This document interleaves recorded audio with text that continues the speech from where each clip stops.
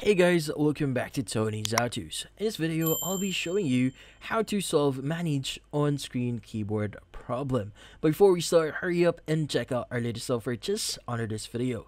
So let's get started. So how do we fix this problem here? So the first thing that we need to do here is we need to actually access our settings.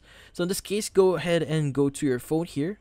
Open up settings, and from here we need to go to our search bar here because we want to make it a lot easier for us. In this case, what we need to do is just type in keyboard here, and from here look for languages and input.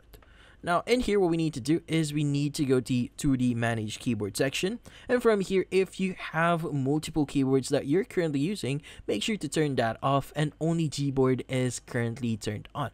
Now we also have Google voice typing here. You can leave that as is, but if you see other boards here, make sure to turn that off. Now once you've done that, the next thing that we want to do is we want to go back, go to current keyboard, and make sure it's actually set to Gboard. Now once you've done that, we are now ready to change a few things as well. In this case, we want to go back here, and from here go to keyboard, mouse, and trackpad. Now in here, what we need to do is we need to turn off show virtual keyboard option, and from here let's just go back. Now once you've done that, what we need to do is we need to click on cancel at the top right here, scroll down a bit, and look for the option that says apps. Now under apps, what we need to do is we need to click on manage apps.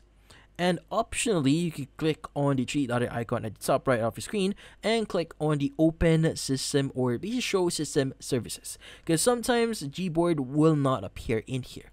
In this case, let's go to the search app section, just type in Gboard, and from here open it up. Now from here, what we need to do is we need to click on force stop, click on OK, click on clear data at the bottom right of your screen, and from here click on the clear cache option and click on OK.